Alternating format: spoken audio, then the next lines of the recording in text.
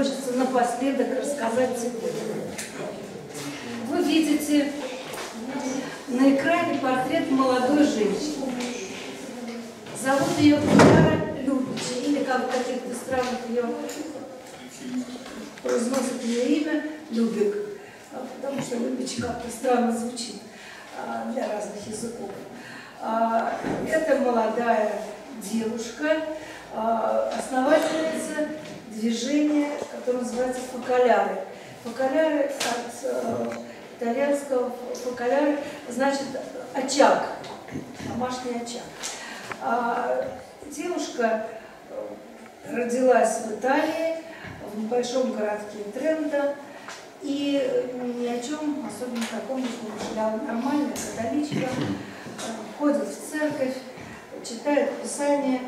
Но вот Вторая мировая война, еще один пример того, как во время войны действовал Дух Святой. Девушка в убежище вместе с несколькими своими подругами начинает читать Писание, потому что ищет ответы на тяжелые вопросы. Как и гораздо позже Андреа Рикарди со своими друзьями, ища ответы на вопросы, как жить, что делать в тяжелых кризисных ситуациях, она тоже обращается к Писанию. И, в общем, они для себя получают много ответов. Да, надо жить по Слову Божьему, да, нужно служить ближнему, служить бедным. И вот, начиная с этих маленьких коротких встреч в бомбоубежищах, это движение начинает свою жизнь. Эта маленькая группа растет, это в основном студенческая молодежная среда. И что из него получается, давайте посмотрим короткий 6-минутный фильм, чтобы сэкономить время. Потом я чуть-чуть дополню.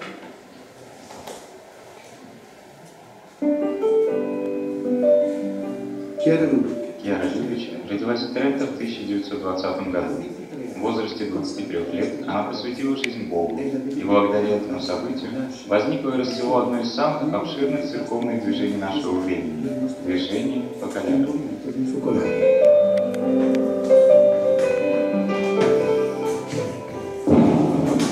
Жизнь движения началась в период Второй мировой войны. Мы видели, что эти маленькие идеалы, что у нас были, превращаются в ничто. Мы буквально оказались в таких обстоятельствах, когда все рушится, все суета-сует, как гласит Библия. Но я будто слышала, как некто в моей душе спрашивает, может быть, есть идеал, который не исчезнет и не разрушит никакие бомбы? Это движение действительно существует в самых разных странах, в том числе и в России. И такая значительная группа членов этого движения находится в нашем приходе, очищается, то есть православные члены, и это уже совершенно нормально. Вот. Но кроме вот того, что вы слышали и видели, что движение направлено на молодежь, на помощь бедным, решение социальных вопросов, разрешение конфликтов, диалог с людьми других религий, Яра Любич на самом деле больше всего сделала в области диалога между христианами. Она действительно дружила с очень многими серьезными, значительными людьми не только из католической церкви, но и из православной, и из протестантских церквей. В частности, многолетняя дружба Яры Любич с патриархом Афиногором I, с одной стороны, и папой Павлом VI способствовала не просто диалогу, а вот той самой великой встрече, на которой произошло снятие анафемы. Яра много лет была мостом между ними, очень много ездила, очень много разговаривала с обоими, и в каком-то смысле через нее, благодаря ей, возникло доверие между этими крупнейшими фигурами, предстоятелями обеих церквей. И вот можно сказать, вот здесь маленькая статья в нашем журнале, которая называется «Жизнь ради единства. Точка. Яра Любич». Можно сказать, что ее жизнь была посвящена единству христиан, но и диалогу с людьми неверующими, с людьми, принадлежащими к другим религиозным традициям. Да, пожалуйста. Расскажи немножко, как фоколяры оказались в Косьме, в Москве. Два слова, это очень интересно. Ну, как всегда, это происходит через людей, которые оказываются в этой стране. Кто-то был в посольстве из членов движения фоколяры, отец Джованни Гуайта, теперь Иоанн Гуайта, православный священник, еще студентом в 80-е годы оказался в Москве. У них не было задачи основывать в России какую-то свою веточку своего движения. Но так сложилось, что те, кто принадлежал к этому движению, как и к ЧИЭЛ, к другим, они же встречаются между собой, происходят их молитвенные встречи. Кто-то к ним присоединяется, приходит в гости, как мы говорим, прилипает. Вот так вот расширялся круг их общения, и вольно или невольно, но они были достаточно открыты, число российских православных членов росло.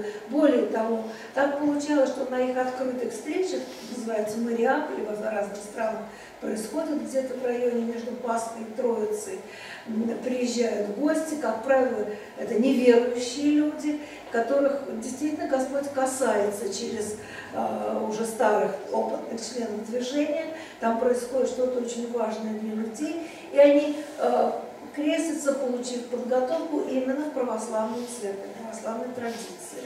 Вот это, они ничего не делают тайно, и в других приходах тоже есть члены движения фоколяры. И на самом деле отношения Яре лично были хорошие, дружеские, с разными православными иерархами, и из РПЦ, в том числе тогда еще с архиепископом, потом митрополитом Киевским. Ну вот, все, наверное, хватит. Если есть еще вопросы, давайте, потому что все бегу. Да? Можно я хотел спросить, а есть какие-то примеры разговора именно с другими религиями? Ой, их очень много. Потом можно посмотреть или переписать 30-минутный фильм. Он как раз посвящен межрелигиозному диалогу. Ее главный посыл – уважение к людям разных взглядов. Попытаться понять, чем они живут. И тогда возникает интерес и с той стороны, а чем живут эти люди, христиане. И вот этот вот диалог происходит как с неверующими, так и с христианами других традиций, и с другими религиозными традициями. Об этом во втором фильме. Сегодня мы его посмотреть не сможем. И награды она получала в первую очередь за межрелигиозный диалог, потому что примеров межхристианского диалога все-таки достаточно, а на межрелигиозный диалог выходит довольно мало людей, потому что это гораздо сложнее. Надо сказать, что община Святого Эгидио тоже ведет диалог с разными религиями, об этом Юра рассказывал.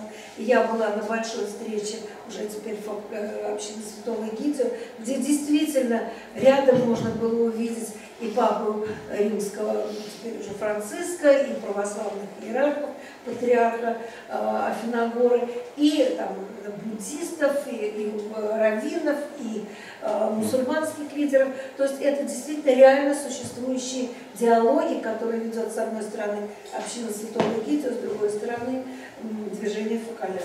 Все, да? Хватит? Не за что. Хочу сказать, что 20 век удивителен тем, что Бог касается своим призывом самых разных людей, разных, как бы, из разной среды, из разных стран, и призывает их к разным служениям. Та героиня, о которой я хочу рассказать, известна всему миру. Ее имя стало нарицательным. Ты что, мать Тереза? Говорят с некоторой такой иронией, да? Да, мать Тереза. Мать Тереза родилась в очень сложной стране, сложной исторически, сложной социокультурно. Даже трудно сказать, что это. Югославия, Албания, она албанка, родившаяся на территории Македонии. Эта страна эта территория много раз меняла свою государственную принадлежность. Языки на этой территории тоже были самые разные в качестве государственных, в качестве... Но вот семья, в которой родилась Агнес Гонжа, албанский аналог имени Агнес, Баяджио, семья жила в этой сложной стране, состоящей в основном из мусульман и сербского православного меньшинства. Как ни странно, семья была католическая, очень традиционная, глубоко верующая, благополучная, в общем, благополучная по внутреннему устройству семьи, дружная, 3 детей, верующие родители, дяди, тети, стремившиеся помогать. Никто не уходил из этого дома не накормленным, не получив какую-то помощь. Несмотря на то, что они были уж совсем религиозным меньшинством, католики в таком окружении, семья пользовалась большим уважением, и девочка росла вот в этом ощущении мира, покоя, до тех пор, пока не умер отец, бизнесмен, который пытался как-то свой бизнес в этих трудных условиях делать, но непонятно кем, как, почему, был убит.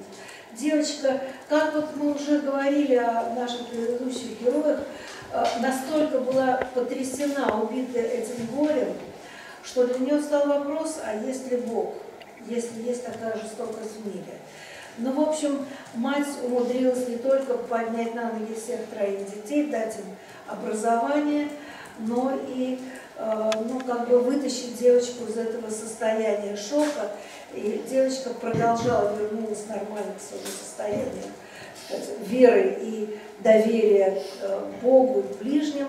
Она окончила государственную школу и очень рано, запомните возраст, потому что нам в ходе наших еще предстоящих разговоров к этому возрасту, на этот возраст надо обратить внимание. В 12 лет она слышит от Бога призыв стать монахиней. Призыв настолько сильный, она понимает, что для родителей, для мамы, уже оставшейся без мужа, это будет катастрофа. И она долго, несколько лет ничего не говорит, только молится и делится со своим духовником этой практически мечтой, потому что она не понимает, что из этого и как может получиться. И тем не менее, закончив школу, она говорит об этом матери, зная уже, куда она хочет, в какую сторону двигаться, ее сердце почему-то направляется в сторону Индии. Как, где, что она слышит. Журналы приходят, какие-то в основном церковные, где рассказывается о миссионерах, католических миссионерах, в первую очередь в Индию, в Африку. И вот она решает посвятить себя Богу, служению бедным в этой стране, став монахиней. Она сообщает матери, мать в шоке, в течение суток мать просто молчит. В конце этого срока мать дает благословение, потому что она понимает, что очень серьезно. И говорит, я ведь тебя больше никогда не увижу.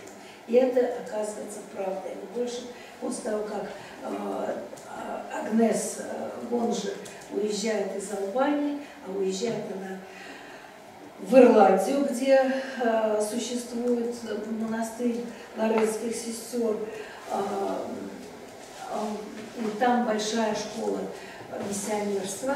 Она учится год, осваивая английский, она знала его слабо, осваивает язык, проходит монашеский новициат, обучение основным принципам жизни монахини и основы сестринского дела, чтобы оказывать помощь людям. И отправляется, через год отправляется из Ирландии в Индию.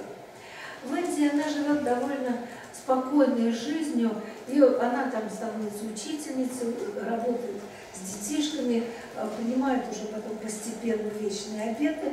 Нормальная жизнь монахини, благополучно устроена в рамках стенах своего Лоретского монастыря, хотя вокруг бушует тяжелейшая жизнь, Это время, когда происходит в этих краях очень тяжелое землетрясение. В это время происходит разделение между мусульманами и индуистами, разделяется народ на Пакистан и Индию. Это огромная масса людей, которые вынуждены двигаться со своего места. Это все трагедия. Ну и в какой-то момент, будучи уже, надо сказать, директором этой школы для девочек, где она работает, учительницей, по каким-то своим церковным делам, обязанностям, она едет в поезде в город Дарджилинг. И там второе прикосновение Господа, который ей говорит, что ты должна выйти из монастыря и служить вот этим вот бедным и несчастным. Она слышит этот голос, и она отвечает «да». Получить разрешение церковного начальства было непросто. Дело в том, что церковное начальство очень непросто принимает все новые формы. Я сейчас вернусь к Яре Любич, сказав одну вещь. Дело в том, что такие вещи, как движение фоколяров, которые началось в 1943 году, они тоже пробивались очень трудно к признанию церкви. И Яра в какие-то моменты бывало, можно сказать, выставлена за рамки церкви, где не разрешали причащаться. Вот. Но это пророческие действия, и постепенно церковь, можно сказать, привыкает, принимает такие вещи. И то, что задумала, услышал Господний призыв мать Тереза, она просто Тереза, монахиня, но ее еще не называют, она еще неизвестна с этим именем окружающим. Вот. Она тоже пытается получить благословение священноначалия, и на это, но до того, как это происходит, она уже принимает решение и выходит из монастыря, чтобы помогать людям. Их огромное количество просто на улице. Люди находятся в страшном состоянии, буквально в струпе. Заживо гниющие, умирающие от голода, от болезней. Вот она вспоминала такой страшный пример, когда сын на тачке привозит к стенам монастыря умирающую мать, потому что он не может ее даже в последние дни поддержать, не кормить, не лечить, ему ее нечем. И мать Тереза помогает, и этой женщине фактически она помогает умирать. Но умирать на руках людей, которые говорят с ними о любви, которые дарят им любовь. С этого начинается. Присоединяются сестры, приходят признание епископа, выходит она, кстати, уже в новом облачении, в таком, как она была традиционно монашеском, как у европейских монахинь. Она надевает традиционную индийскую одежду, сари, вот с этой вот голубой каемкой, и закрепляет это на плече маленьким крестиком, распятием. Вот. Она основывает постепенно, к ней приходят люди, к ней приходят средства, к ней приходит поддержка, она основывает больницы, лепрозорие, она не боится больных проказой. Насчет проказа во всех странах существует, ну, я не знаю, мифология, наверное, во всяком случае огромный страх. Считается, что это Божье наказание за грехи. И даже родственники бросают больных проказой. Мать Тереза не боится, она и ее сестры, получив определенную медицинскую поддержку, знания, они помогают и прокаженным.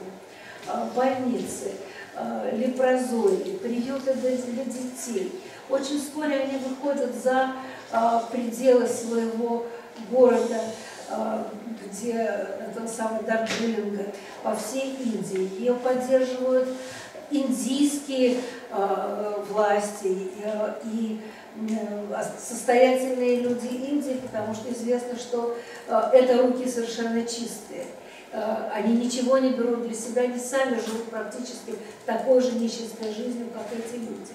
Я могу засвидетельствовать, вот первая встреча моя с сестрами матери Терезы произошла в 1989 году в Польше.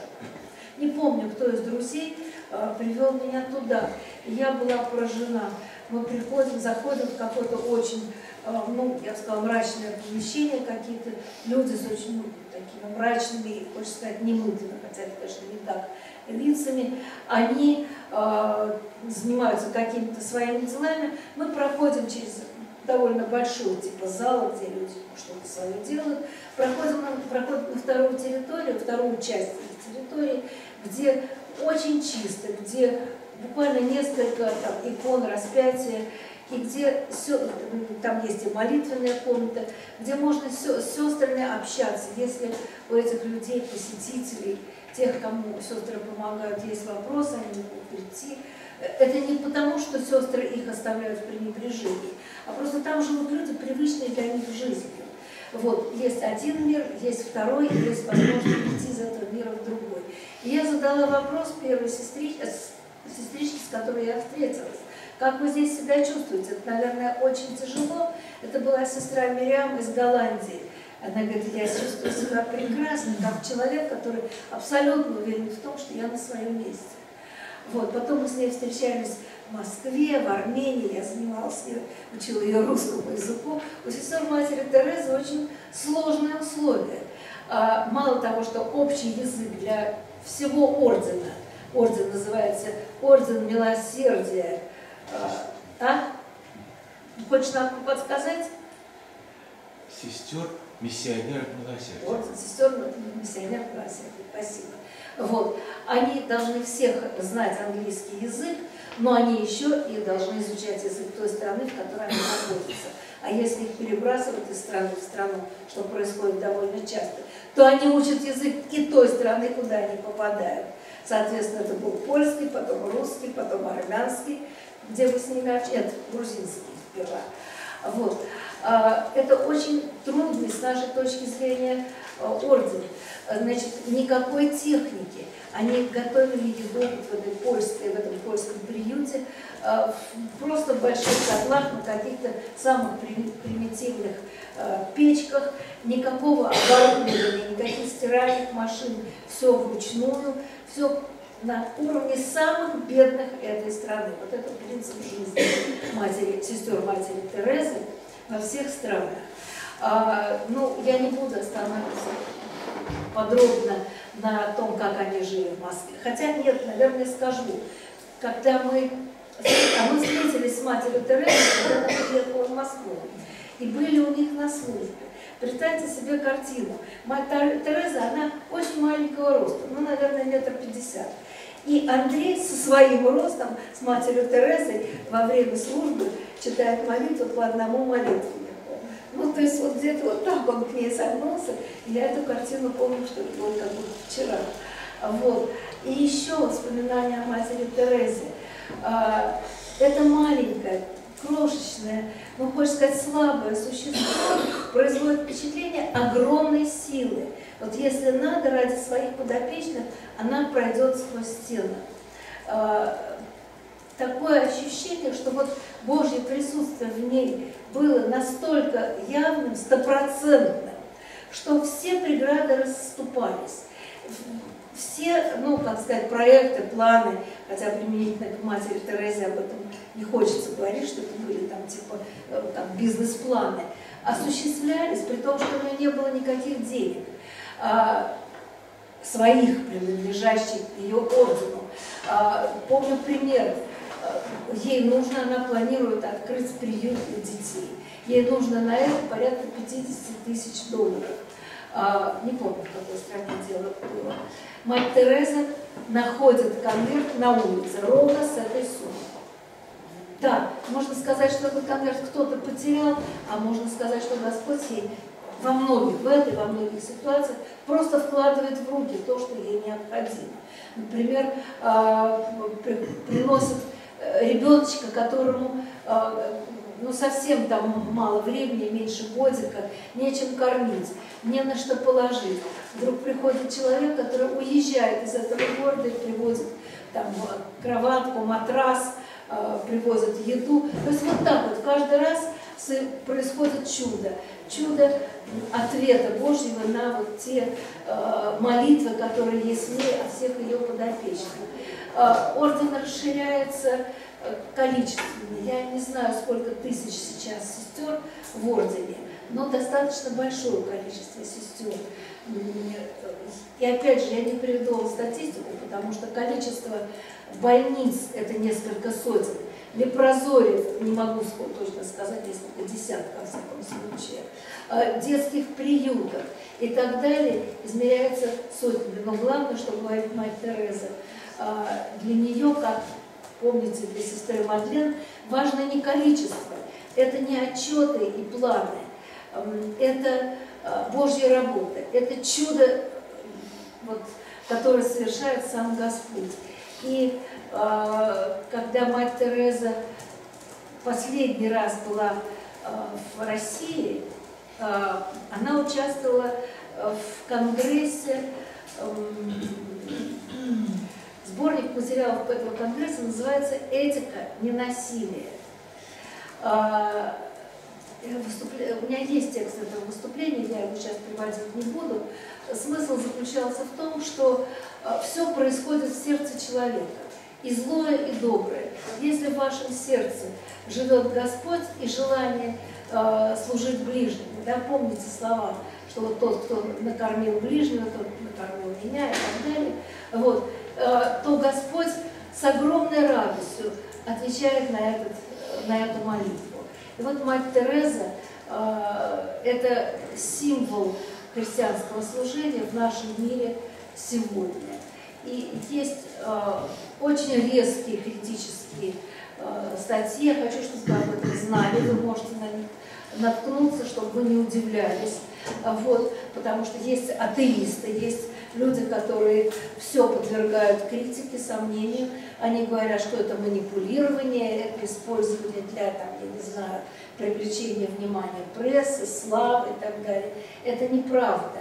Да, наверное, какие-то вещи она делала неправильно. Представляю себе, что отчетность бухгалтерская там или отсутствовала, или была в какой-то каше, потому что явно это не дар матери Терезы, бухгалтерия и прочее.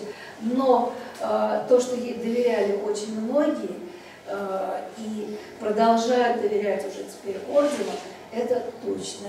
В 1997 году, по-моему, мать Тереза была удостоена Нобелевской премии мира.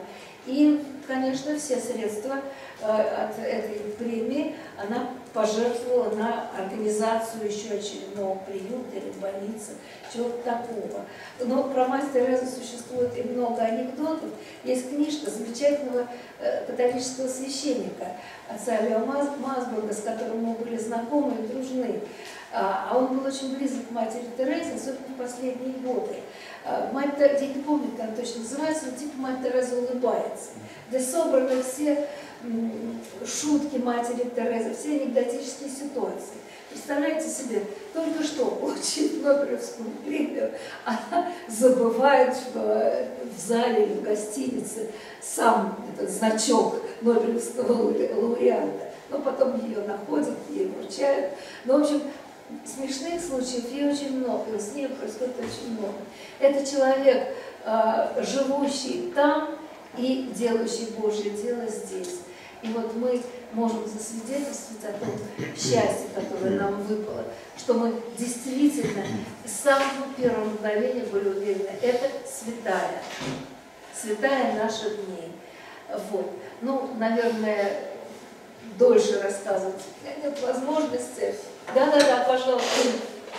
Простите, может, такой вопрос покажется. Да. Очень, но просто меня правда волнует. Я читала вот эти статьи критические. Вот я вообще не хочу бухгалтерии касаться, но один вопрос, он для меня актуален. Пишут о том, что по своим религиозным убеждениям она отказывала своим вот этим подопечным, отказывалась для них от обезболивающих средств, что вот эти руки надо претерпеть от Господа. Я это тоже читала, Лена. Я не знаю этого доподлинно. Вот. то, что я точно знаю, что, будучи воспитана в очень строгой католической традиции, она не признавала абортов, не признавала разводов, никакой эвтаназии. Вот. Она считала, что боль можно претерпеть действительно. То есть это были ее убеждения. А как на практике было у нее и у сестричек, не могу сказать. Могу тоже засвидетельствовать, что когда сестры в Москве открыли, нет, еще не свой дом, простите, опять горло. Водичка.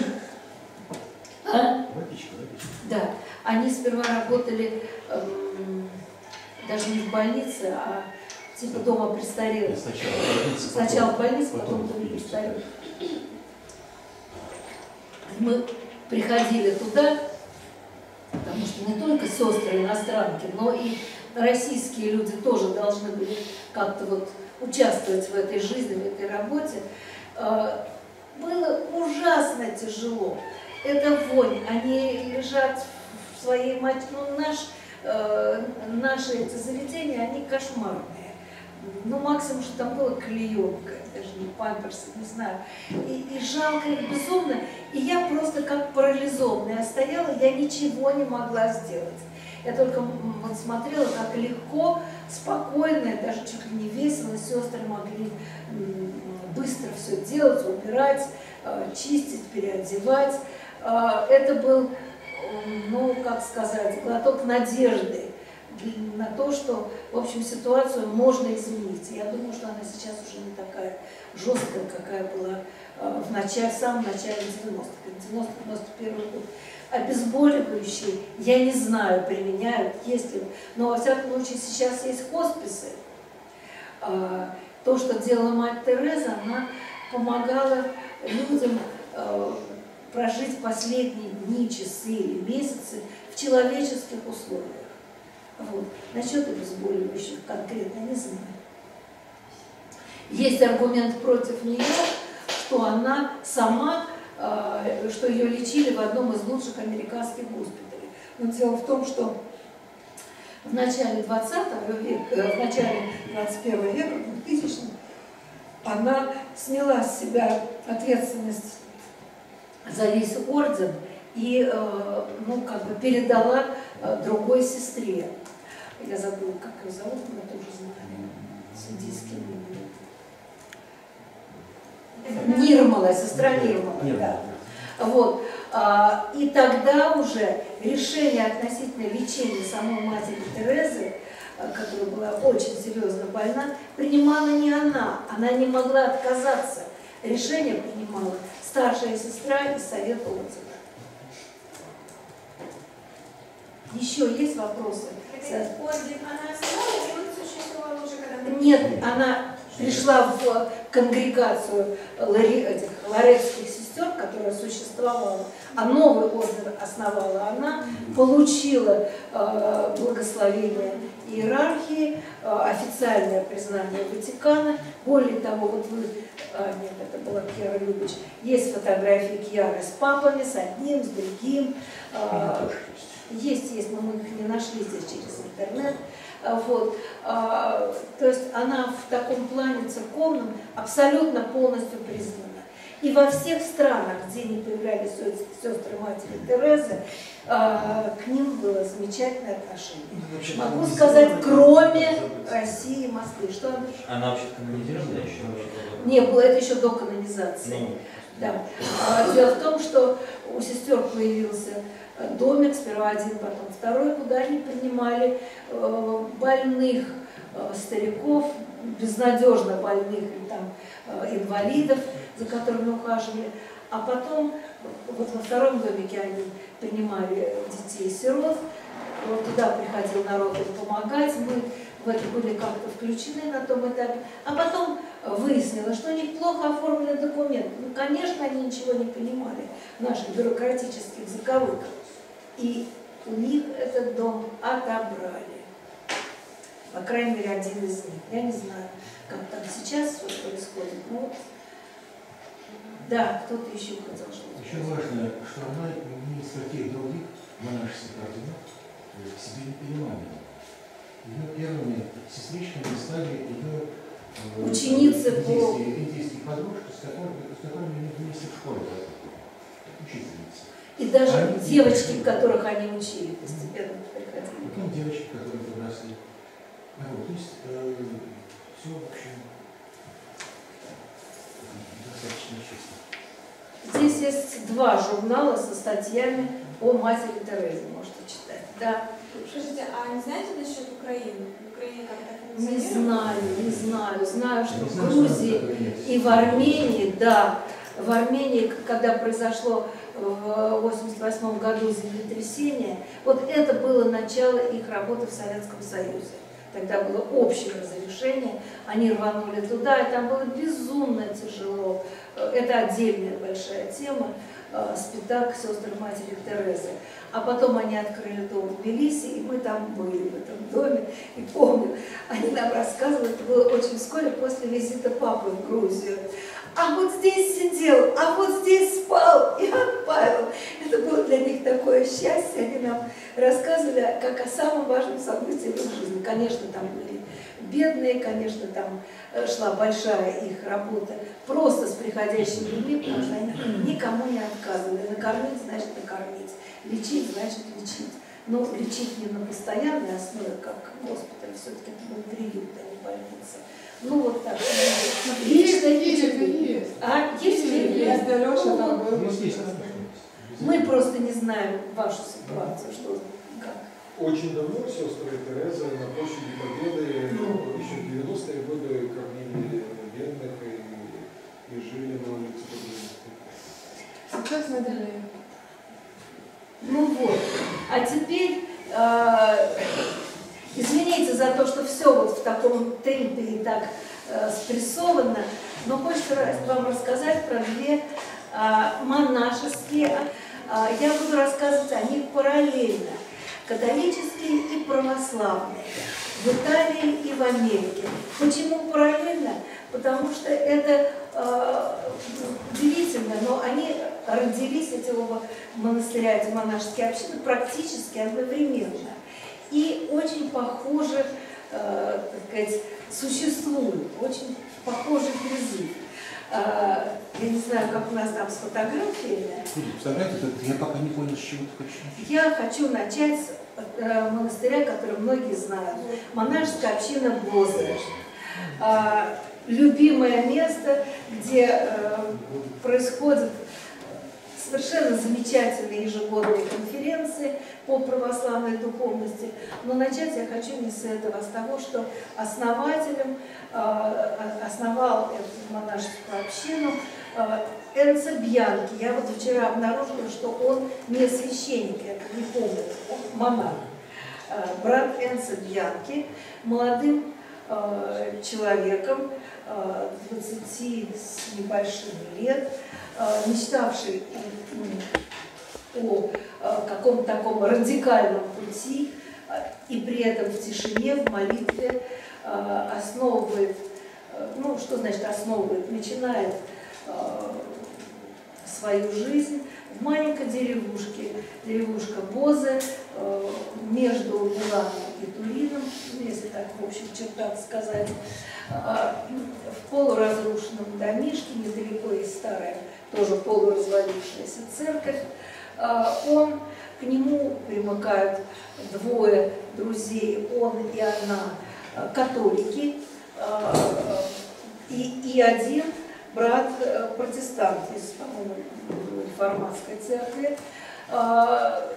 Они начинают молиться о единстве. Эта тема становится главной. Это 65-й год, самое начало этой общинки.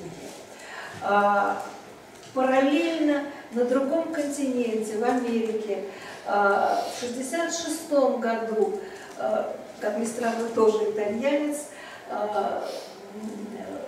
потом уже священник Лоренс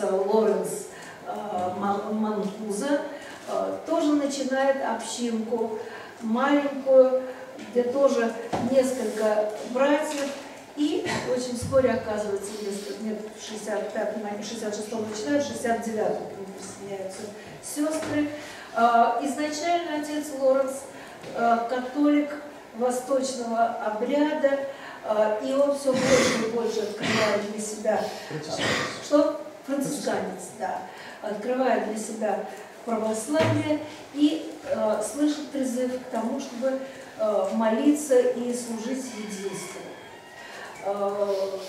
Собственно, возникают проблемы с епископом, которому это все православие совершенно не нужно, ему интересно, и их, в общем, так как-то пытаются от этого дела отговорить, но постепенно они все глубже погружаются в православие, в православную традицию, и, в общем, состоялся их приход, но хотя они не считают, что они ушли из католической церкви, не считают, что они по примеру Соловьева соединились с православием, оставаясь в католической традиции. Их принимает православная церковь в Америке, Orthodox Church in America, вот, принимает их с их таким необычным образом жизни. Есть братская община, есть сестринская община, живут они в разных домах, и есть их же почитание святого Франциска и Кьяры.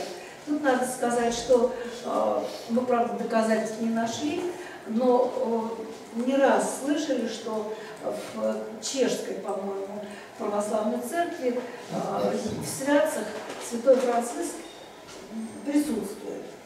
Вот. Просто с течением времени это как-то постарались задвинуть, что ли. Вот. На американском континенте рождается своя монашеская община, в Италии рождается своя. Новый скит называется американская, и Бозы начинает расти община братьев и сестер в Италии. Принципы жизни, уставы очень похожи.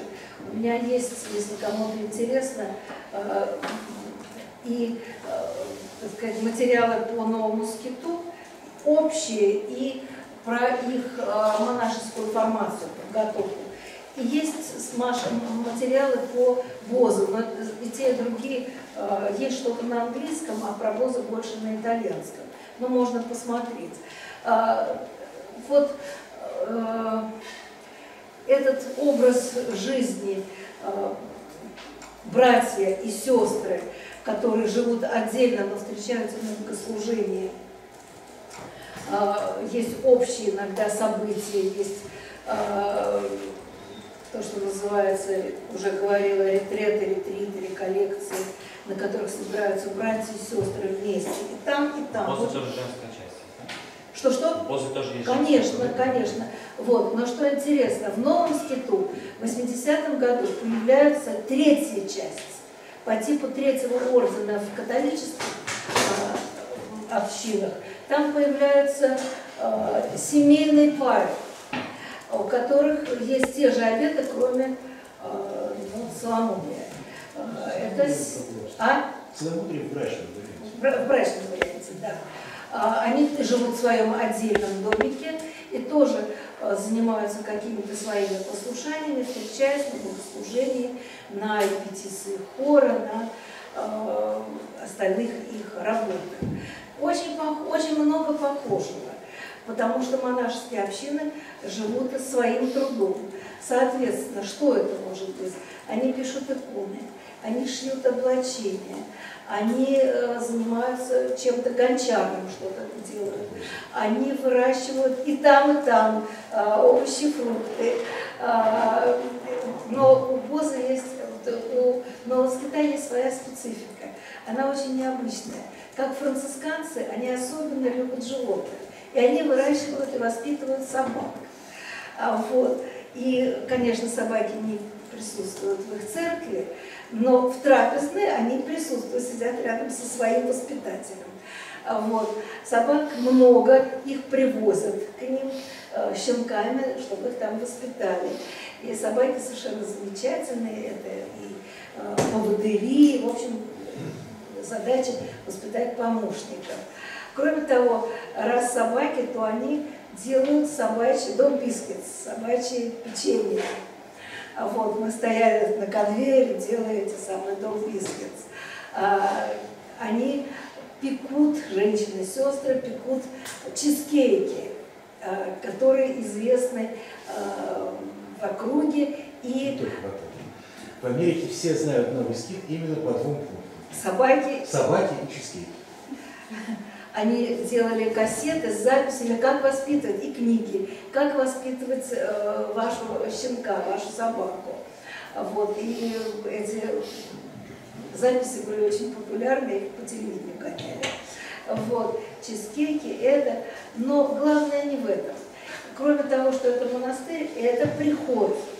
Это довольно-таки, ну, я бы сказала, глухое место в горах, примерно в 3 часах от Нью-Йорка к северу, в штате Нью-Йорк, ближайший город, наверное, Олбани, можно сказать, столица штата.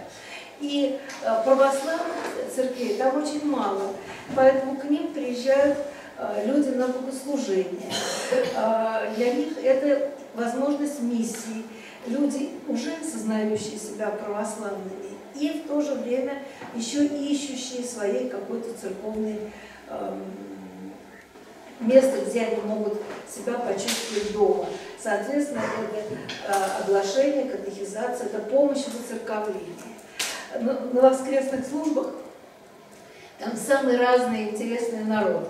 Это очень живое общение после литургии, чай, кофе для всех пришедших, приехавших, очень живое умное общение. Вот. И там, значит, а теперь обратно к Бозе, да? Я с тобой не успеваю. Ну, раз я решила говорить параллельно об обеих общинах, получается, что я скачу. Вот. Бозе, я бы сказала, что без таких оригинальных вещей, как собаки или чизкейки, но это тоже открытый вариант монашества, когда к ним могут приехать. Там есть специальный гостевой домик, где можно остановиться и тоже это в некотором отдалении от самого монастыря, тоже ходить на службы и тоже знакомиться со своим производством и так далее. Но кроме того, вот Боза проводит ежегодные конференции по православной духовности. Это их посвященность единству. И надо сказать, что на их конференциях бывают люди из самых разных стран и, соответственно, церковных традиций. Вот обстановка, в которой это все происходит, конференции, разные обсуждения, семинары, типа. Бывает много протестантов, как ни странно. Вот нас туда первый раз привез наш друг, швейцарский реформатский пастор. Представляете, привозит в католическую монашескую общину православную. Вот. И там охотно принимают не только на конференции этого богослужения, хорошо, но туда приезжают люди просто, чтобы побыть в тишине, в молитвенной обстановке. И вот наш друг приезжает туда с женой периодически, чтобы побыть в этой молитвенной тишине. Очень любит эту общину. Так состоялось наше знакомство примерно 20 лет назад, до того, как мы попали туда на конференцию. И примерно столько же лет назад мы оказались в новом свету. Как так странно получилось. Вот дальше покажу, что есть. Это так происходит богослужение. У них нет постоянных таких монашеских одежд. Они ходят, в обоих, кстати, монастырях ходят в обычной одежде. Джинсы, кофточка, юбка, кофточка. А вот на богослужении они надевают такие простые одежды с капюшоном, типа балахонов. И так же точно Бозы оказалось. Это Бозы как раз. То есть я говорю, в новом скиту. Вот.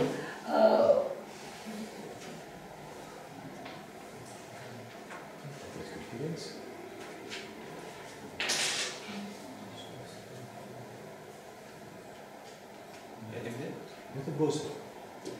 Бозы – это их собственная молитва. В основном Бозы… Да, я бы хотела теперь попросить Андрея рассказать о том очень важном служении, которое есть у Бозы. Иди сюда.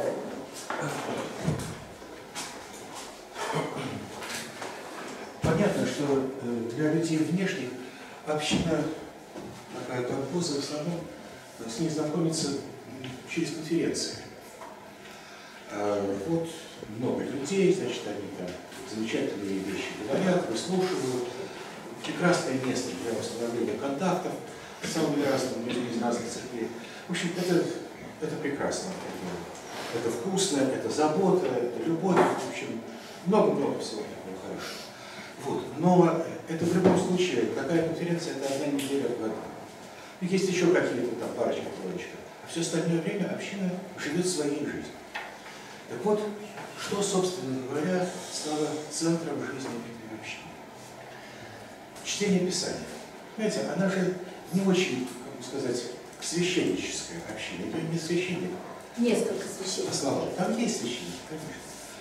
Вот. Но, так сказать, импульс был, как бы сказать, скорее от Писания, от чтения Писания.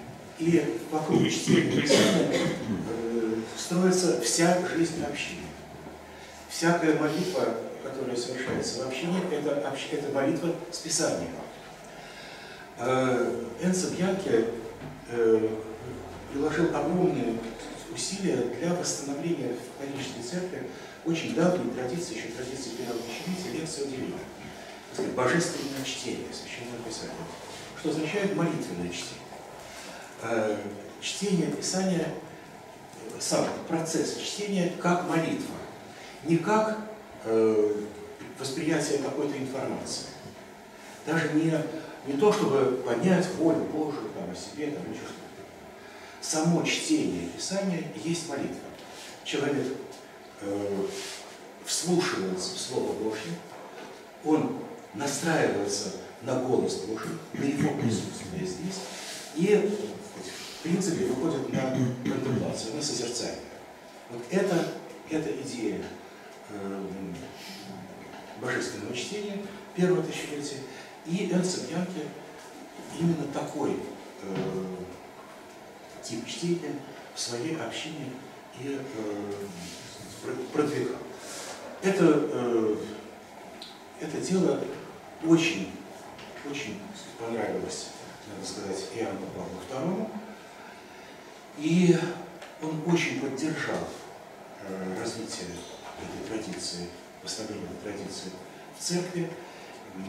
Был такой период, там, чуть ли не 10 лет, понтификата Иоанна Павла, когда он ни одного своего выступления не оставлял без упоминания лекции Дивина. Он говорил про лекцию Дивина на всех молодежных, этих самых огромных встречах. Он говорил про лекцию Дивина на всех встречах священников, епископов и так далее. Значит, такое, как бы сказать, библейское, что ли, обновление в католической церкви пошло именно благодаря вот такому примеру JIGLxZY3Ck и его общины. Что такое божественное чтение, как оно делается и так далее, это особая тема. Вообще, я не помню, по-моему, я здесь ни разу не рассказывал вообще о том, как читать Библию. Это моя любимая тема, и как-нибудь действительно доведется здесь с этим выступить. Но это, в общем, так сказать, 3 больших кванта, по крайней мере, для этого. Очень серьезная тема. Вот. И община ГОЗа – это живой пример одной из разновидностей, что собой может представлять чтение Писания в серьезном христианском контексте. Вот это, как видите, это проходит такая вот ежедневная, на самом деле, бывают ситуации, когда 2 раза в день такая общинная молитва, на которую все собираются. Видите, все сидят с этими самыми с книжечками. В этих книжечках только тексты из Писания. Никаких молитвословных, там каких-то таких вещей там нет. Там есть псалмы, конечно, там есть прочие тексты из Ветхого и Нового Завета. И, так сказать, антифонно, мужской и женский хор, они речитативом читают, а иногда поют эти самые тексты из Священного Писания. Это их способ общинной молитвы. Ну, конечно, есть место, есть Да. Можно спросить, они только Евангелие читают или Почему? Завет? Конечно, Ветхий Завет. А как? И вообще, не забывайте, когда мы говорим про Ветхий Завет, не забывайте, что в нем есть хотя бы такая часть, как псалмы, которые читают все и всегда. Но они читают действительно все. Это вообще в католической традиции, католический миссионарий, в отличие от православного, включает действительно весь Ветхий Завет. Вот. Ну все, наверное. Хорошо. Опять-таки в журналах можете найти материалы о Бозе. Вот здесь статья, самая первая в нашем журнале за 2009 год. Ирина Леонидовна Багратионова Кранелли. Она, может быть, не помнит об этом, но вот мы нашли. Истинное свидетельство любви к Богу. Рассказ о жизни экуменического монастыря Боза. Вот. И еще две статьи. Вот. Есть интересные статьи о матери Терезе, о Кире Любче, это вы найдете. К сожалению, в нашем журнале, это моя вина, нет ничего о новом ските. Вот. Но я, наверное, еще чуть-чуть бы добавила про обе общины. Во-первых, то, что это растущие общины, открытые к приему новых членов, обновляющиеся. На сей день в Бозе, по-моему, порядка 100 братьев и сестер, в новом скиту поменьше, где-то человек 80. И надо сказать, что семейные пары – это пары в возрасте. И у нескольких, у двух как минимум семей, пар умер один из двух. И тогда второй присоединяется к братской или сестринской общине. А вот семейные пары не прибавляются, это все-таки трудный призыв. Вот. Еще хочу сказать, что мы там и там рассказывали им друг о друге. И вот в какой-то из приездов мы обнаруживаем там, ну, в Новом Скиту я не знаю, были ли братья из Бозы, но в Бозе на конференции оказались один из братьев-священников, отец Кристофер и одна из сестер. И это была большая радость, потому что мы действительно совершенно в одном духе. Обе общины, ну, не могу сказать, целиком состоят, но в обеих общинах много очень образованных людей, особенно богословски образованных. Кроме того, что они дают свою формацию, свою подготовку, они еще и отправляют учиться. И в обоих монастырях происходит большая работа исследовательская. Это и в области патристики, в области литургики, там и там идет работа по, можно сказать, обновлению литургической составляющей их жизни. Особенно удивительно музыкальная составляющая в монастыре Новый Скит. Это православное богослужение. И это очень современная музыка. Мы вчера проискали все сайты. К сожалению, на сайтах их музыка не выставлена.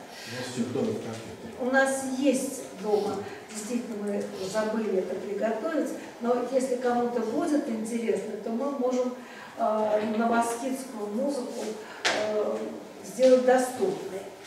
Вот. И свои переводы. Да, и они издают замечательную богослужебную литературу в современных переводах на современный английский язык.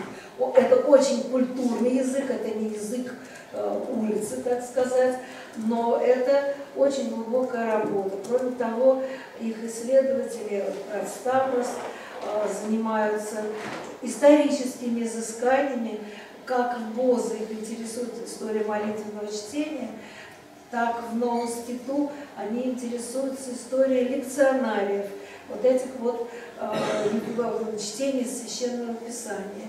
Это тоже очень интересно, те наработки, которые у них есть. Ну, вот Андрей мне напоминает про время. Или я хочу еще кое-что. Давай. Вот видите, оставайся здесь. Видите, это, к сожалению, только один. Мы с кадром не взяли с собой. Но сегодня наш друг JIGLxZY3Ck, заметьте, прислал какую-то фотографию с их такой традиционной встречи, которая проводилась в Новом Скиту. Это вот богослужение в их храме. Просто немножко себе представить, жалко, что нет. У меня очень много фотографий их интерьера. Вот. Это, как вы понимаете, задняя часть. Видите, там, где аналой, это задняя часть. А передняя часть – это алтарь византийский. Без иконостаса. Это вот такая вот низенькая загородочка, на которой расположены иконы, смотрящие как внутрь алтарной части, так и наружу, в храм. Вот, за всем этим огромный, совершенно огромный задник такой. Это огромная икона Софии, вот, которая есть, в общем, спас в силах. Примерно так. Да, прости, пожалуйста.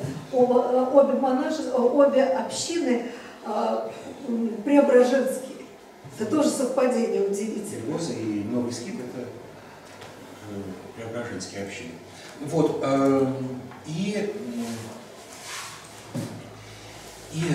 поверху всего этого прямоугольника идет огромный фриз. С двух сторон. С двух сторон. С двух сторон идет фриз, на котором такими группочками по 3, по 4 человека, где-то побольше, значит, 6, изображены фигуры святых. Значит, и это святые самых разных времен. Вот. И что интересно. Святые 20 века. Да. И что интересно. Есть две такие группки, с одной и с другой стороны, без нимбов, которые еще не канонизированы. Значит, постепенно перетекают. Значит, в одной из таких групп была Мать Мария. Перетекла в святые. Но она не переходит туда, у нее появляется нимб. Мать Тереза. Мать Тереза была, значит, в одной из таких групп. Появился нимб. Мать Тереза в православном монастыре. Вот. А там же еще, значит, архиепископ Прамс, как вы понимаете, протестант. Значит, там же отец Александр Ней. Отец Александр Шнем. Вот, значит, вот на этих фризах среди. Павел VI, Афиногор. Вот такие люди изображены на этом фризе, потому что община считает их святыми. Община считает их святыми. Она ждет, смиренно ждет, пока церковь с этим мнением согласится. И тогда они добавляют мир. Вот. Да, пожалуйста. Скажите, пожалуйста, вот меня интересует, как в этих общинах, ну, в частности, особенно в ВОЗе, приходят ли на их богослужение люди вот из близлежащего мира, то есть как с деревень, и вообще вот они как-то какой-то диалог ведут с этим миром, или они замкнуты и только на конференции к ним приезжают, Да, свои? Значит, ближайшая деревня к, скажем, монастырю ВОЗа находится примерно в 2 километрах. Ну, так страшно ходить. Не страшно, конечно, не страшно. Вот. Подозреваю, что какие-то люди приходят. Но дело в том, что мы там в обычные, так сказать, времена не бывали. Мы бывали только когда конференция.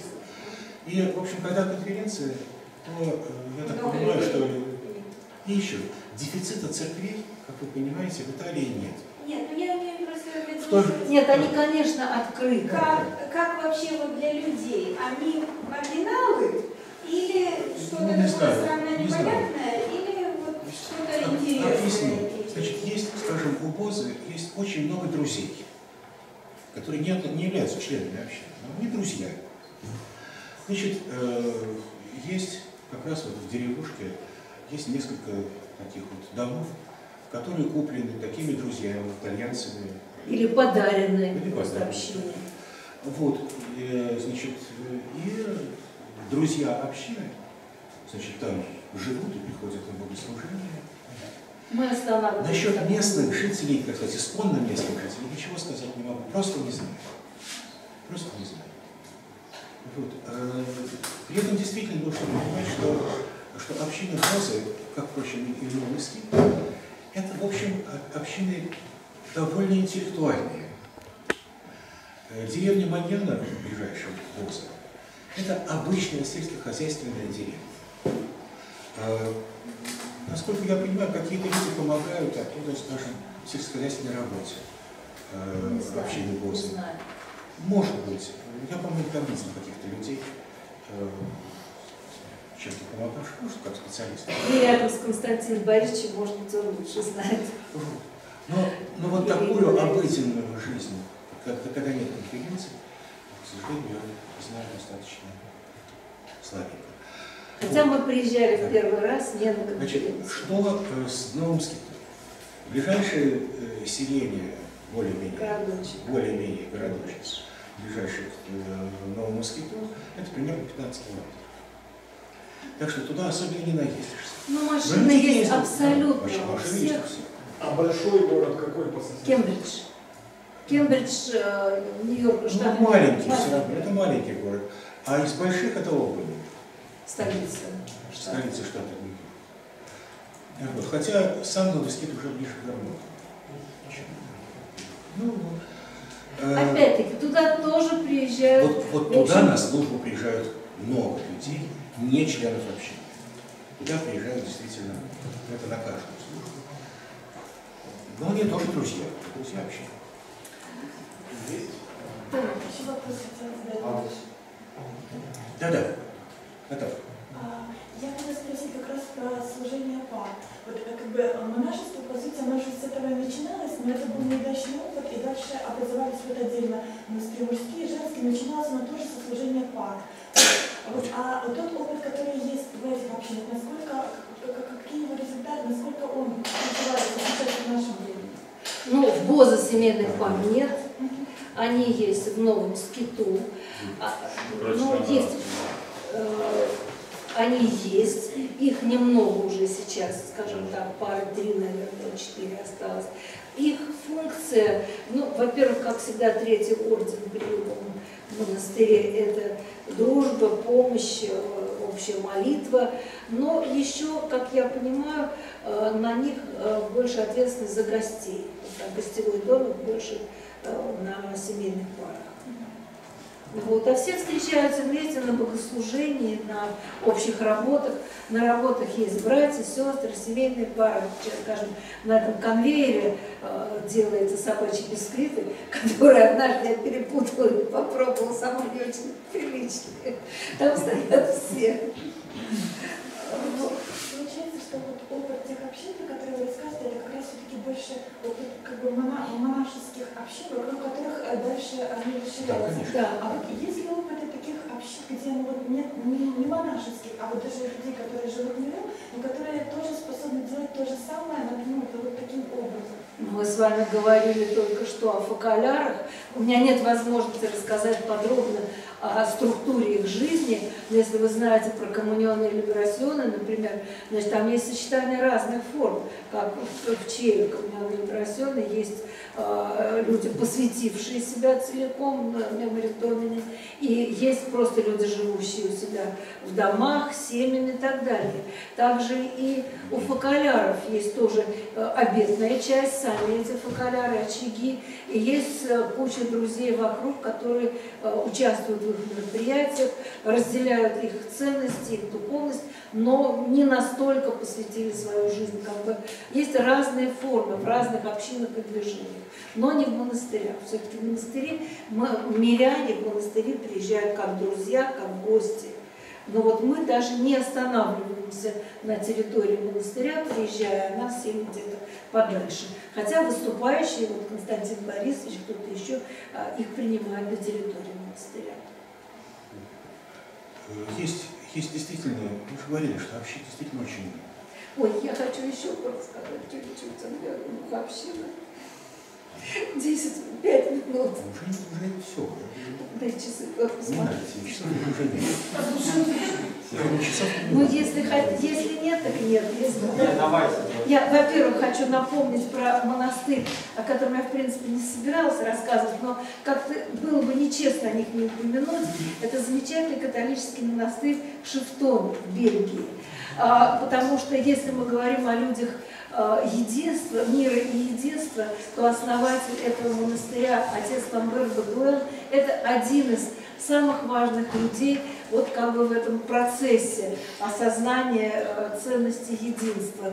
Он основал свой монастырь, если я не ошибаюсь, сейчас я с годами опять все вам перевру, в 25 году. Вот. И его задача была ознакомить западный мир с православной традицией. Он, примкнувший к нему братья, сейчас, кстати, на фотографии Бозы можно было два отца из Шифтонского монастыря. Надо сказать, они очень успешно работали в этом направлении, но это было настолько ново и непривычно для католической церкви до военного, до Второго Ватиканского периода, что отца Ламбера Бадуэна, основателя монастыря, ну, как сказать, запретили, изгнали из монастыря, и он долгие годы прожил вдали, порядка 20 или 30 лет. Вот. Для меня это человек номер один в этом служении единства, в этом экуменическом диалоге.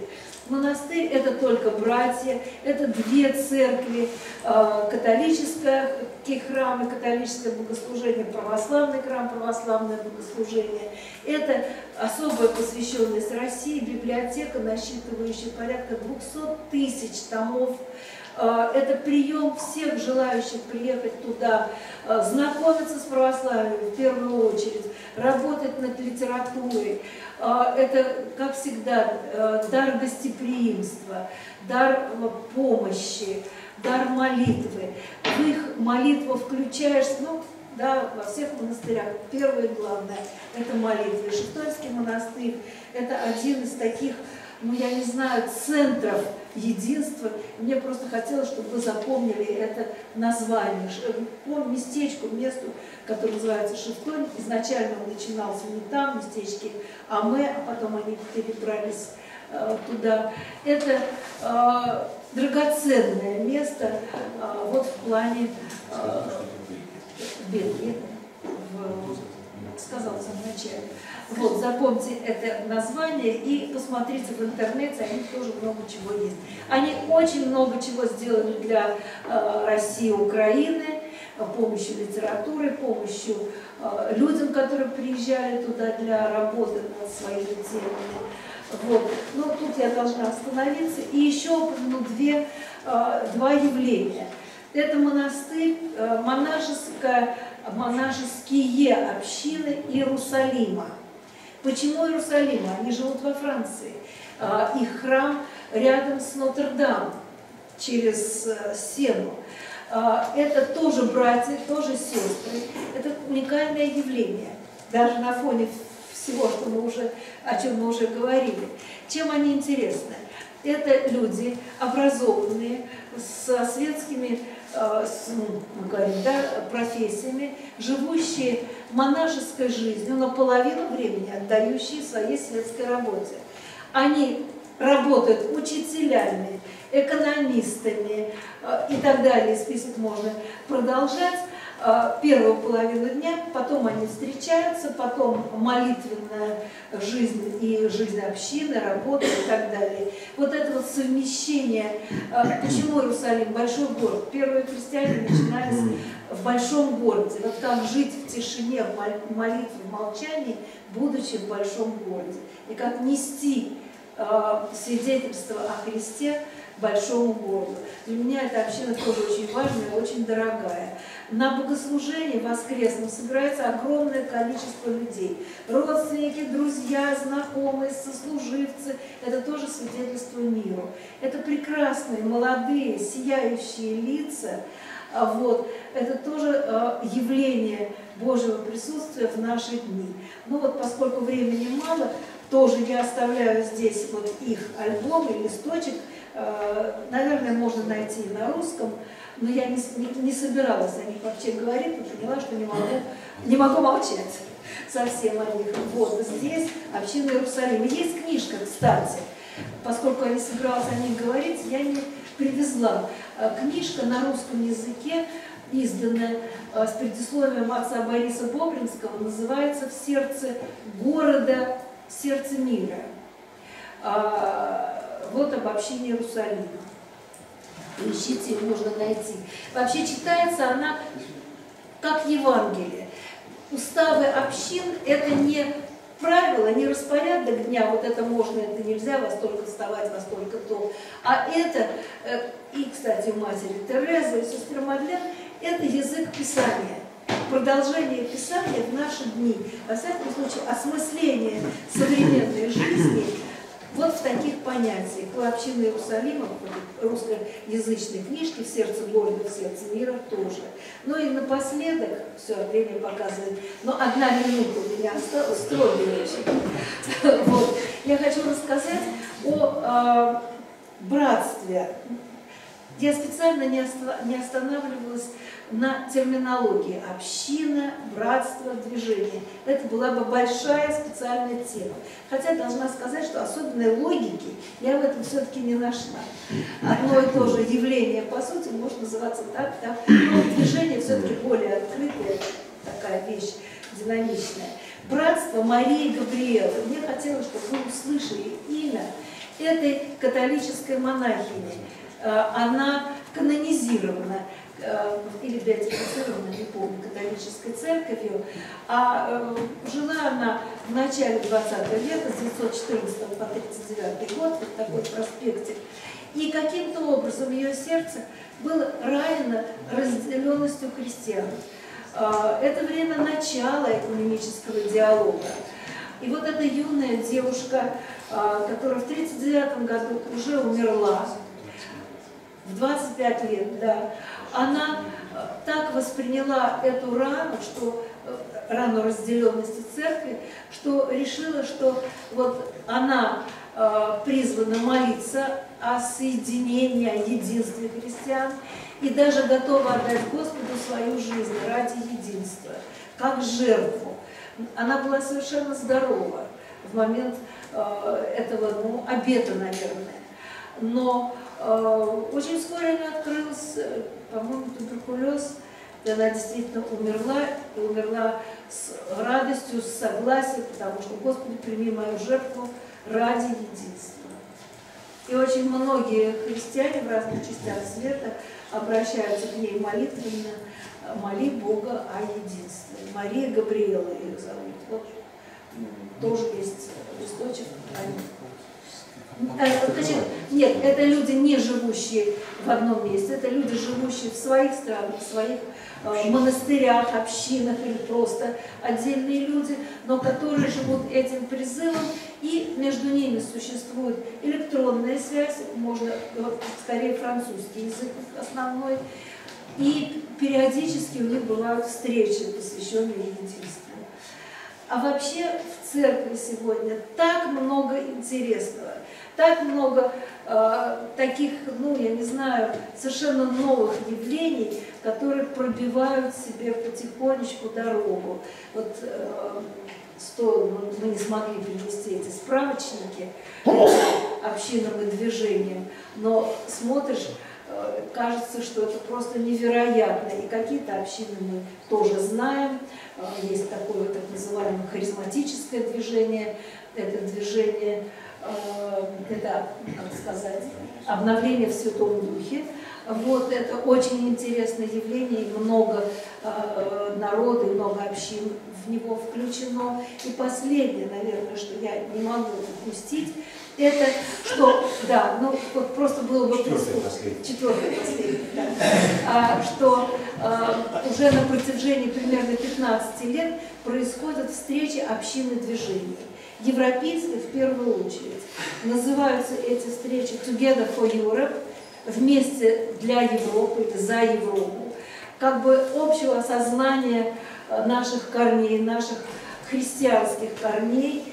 И я знаю, что большинство движений в этом участвовало. Чель я там, правда, не встречала, как меня вот. Там происходит знакомство, общение, рассказ о том, у кого что происходит, взаимная поддержка.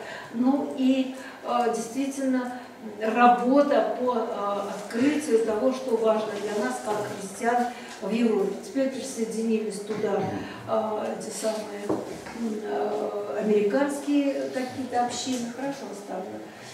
Вот. Мы, хотя наша общинка маленькая и с большими движениями не сравнить, но тоже нас приглашают, и мы охотно туда ездим, потому что для нас это тоже какая-то духовная поддержка, подпитка. И, в общем, с другой стороны, им тоже важно знать, что происходит в России. А инициаторы вот этого движения общин, движения общиний, Together for Europe, это в первую очередь общины Святого Эгидио и фоколяры. Ну а дальше присоединились очень многие другие общины. Все.